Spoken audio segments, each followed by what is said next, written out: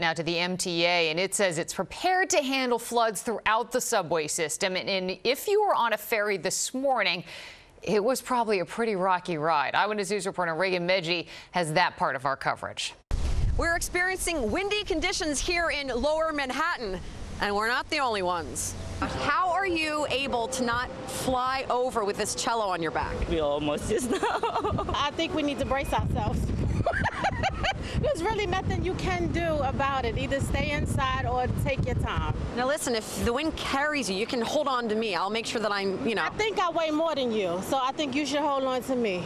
I got a little bit more junk in the trunk. How was the ferry ride on the Staten Island ferry? You remember the movie Titanic when she was doing the flying thing? That's what it felt like. Did you do the flying thing? Yeah, right in front of it. What was the ride like on the water? It was very windy. Yeah, it was windy, and I thought I was gonna get blown away. This is crazy. And we're gonna get some, and that's what happens when the wind takes over. Are we okay back there? We had an injury sustained with the wind and a flying Yankees hat. At least it was a Yankees hat. That poor guy feels so bad right now. But it wasn't his fault. It was an accident. It was the wind. It was. It's so strong right now.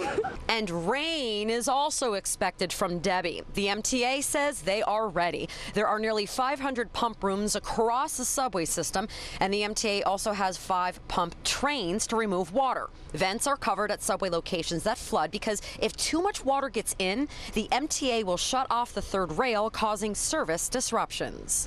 The city is providing flood kits, and they did so at an event last night in the Bronx. There will be similar events all throughout the season as hurricane season continues until the end of November. In Lower Manhattan, Raegan Medgie, Channel 7 Eyewitness News.